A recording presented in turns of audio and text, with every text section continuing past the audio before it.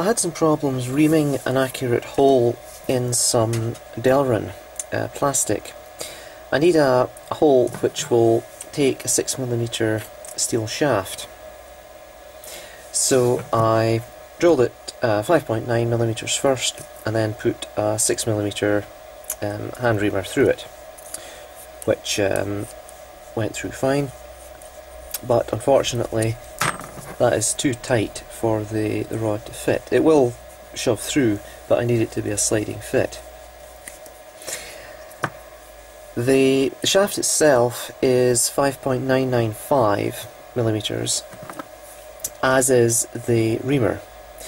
So what happens is the plastic closes slightly after the reamer has gone through, resulting in a tight fit.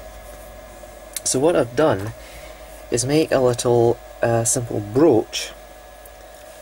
Let me bring this up here to, or let me bring the camera down so you can see it more clearly.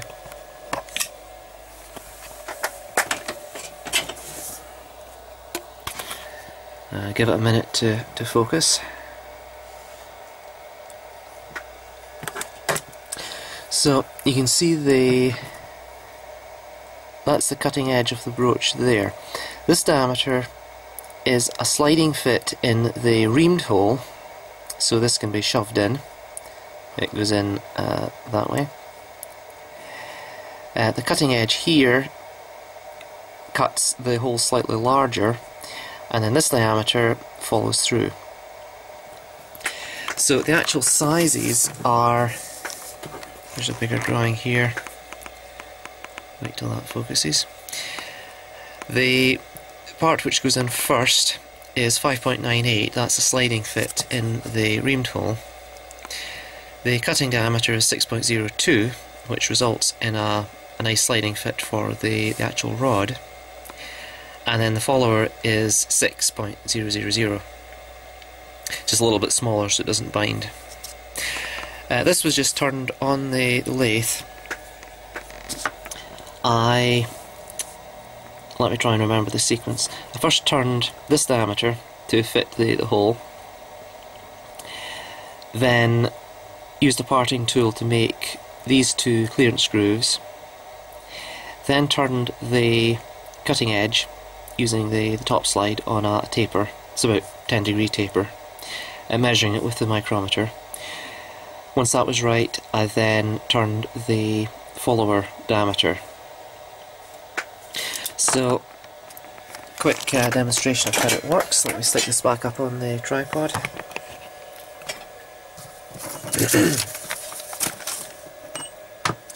So, I'll zoom in. This is our plastic part here, and these large holes are the ones that we need to enlarge. So we put the broach in, that slides in freely, and then we push it through. I'll push it like that. There. And we can pull it through. And you can see round the cutting edge there's material being removed, which you can get off eventually. And that is now a nice sliding fit for the rod. There's no play or anything in it. This is going to be held with a grub screw anyway, so it doesn't matter if it even if it is a little bit loose. Try the other side. Try and get rid of that material.